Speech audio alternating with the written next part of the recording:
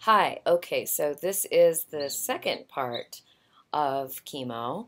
It's my drug called Taxotere, and it runs through the machine, and it goes to my arm. There's Nancy keeping me company. And they want to make sure now, because they run the drip kind of slow, they want to make sure that it doesn't make you dizzy. Because if it makes you dizzy or with a bit of a rash, then you have to call. Ring the bell. Yes. Oh, yeah. We have a bell just in case. I'm sorry I didn't show you that. Ding. I don't want to ring it because I don't want to think that I need something. And then they run in here and stop the machine. See? It worked. She ran in here. She ran in. And nothing's wrong. We're just checking. I'm not feeling dizzy. See the little Tweety birds?